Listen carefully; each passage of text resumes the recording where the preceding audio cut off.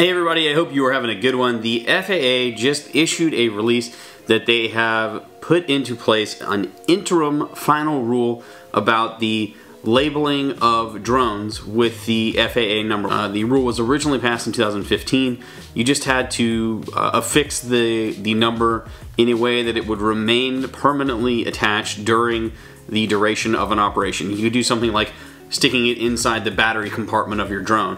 But now they're changing that rule, saying that your FAA number must be displayed on the exterior of the drone itself. It can't be hidden inside a compartment like the battery, because there are fears that law enforcement officers, in the event that they had to remove the battery, that there could be hidden explosive devices or other hazards that they may be subject to. This actual rule goes into effect February 23rd of 2019.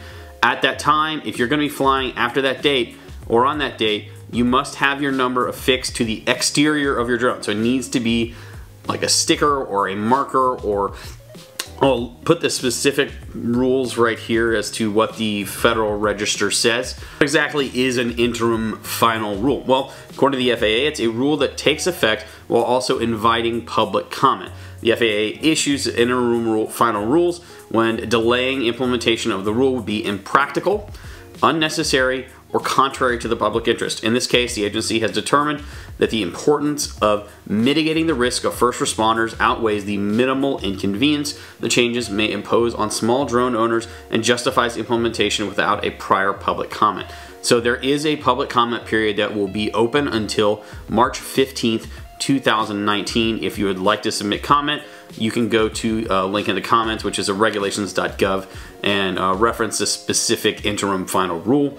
But just be aware, if you're going to be out there flying commercially and your drone is registered and labeled, it can no longer be inconspicuous. It must be on the exterior of the drone.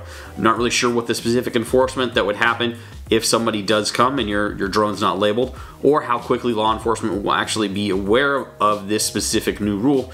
But if you're out there flying commercially under Part 107 and your drone is not labeled on the exterior, you need to change that. Thanks for watching this quick update on what's going on in the world of drones.